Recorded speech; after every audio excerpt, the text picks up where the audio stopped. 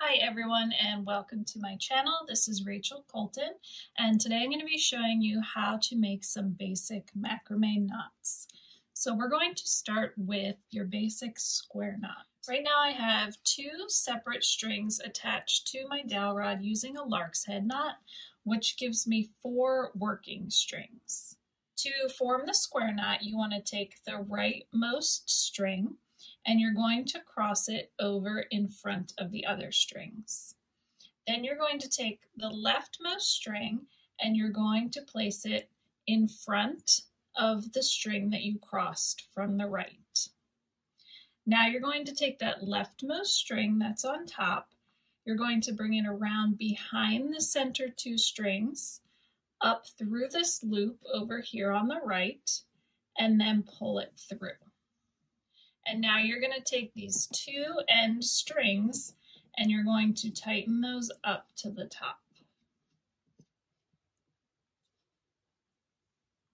This is the first half of the square knot, and now you need to repeat it in the opposite direction.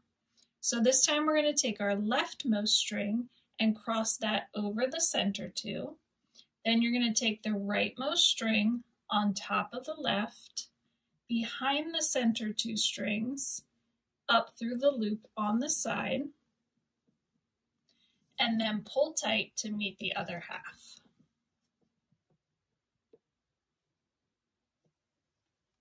And now you have a square knot.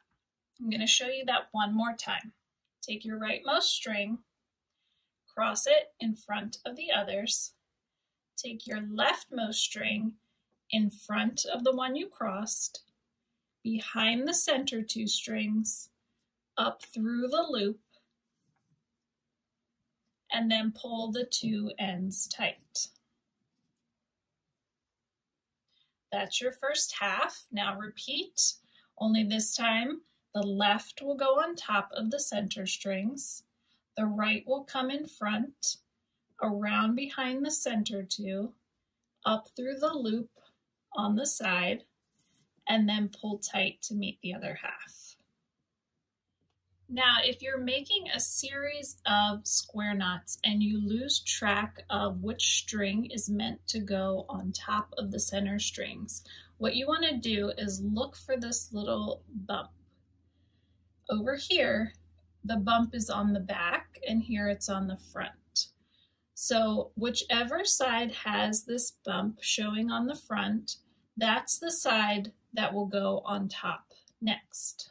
So you want to cross the right string over, bring left on top of that, behind center, up through the loop, and pull tight. Now you can see the bump is over here on the left, so I want to have my left string going on top of the center and my right string going behind the center.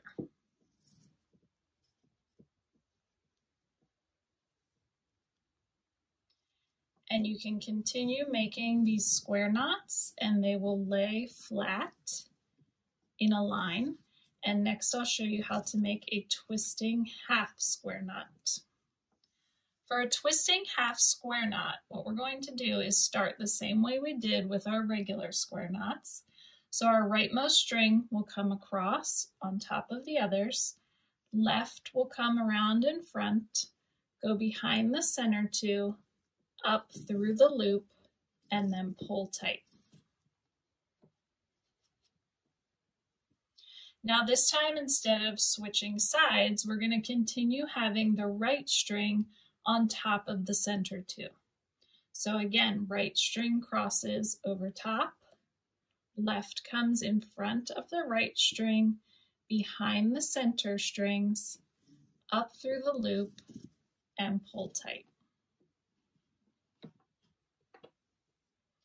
And again, we're going to continue this pattern of always having the right string go on top of the center, left comes in front, behind, and up through, and then pull tight. And you'll notice that this starts to twist. And now my string over here is now off to the right, so that comes around in front, left goes behind and up through, and then pull tight. And just keep continuing with that same side, always coming in front of the center 2 strings.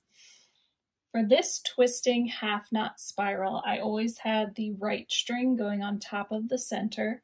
For this one, I'm going to have the left on top of center, and you'll see that it twists in the opposite direction.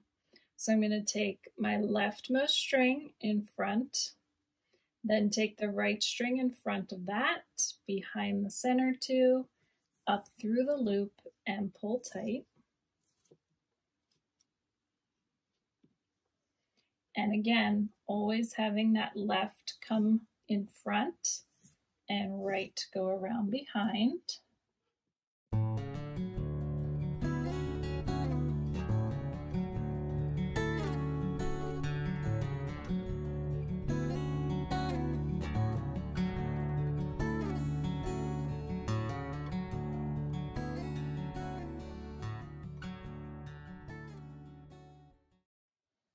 And you can see this one twists in one direction and this one twists in the other, depending on which side you have going in front of your center filler strings. This can be a fun way to differentiate the 2 sides of your project if you're making a wall hanging or a shelf or some other project and you want the 2 sides to be opposite.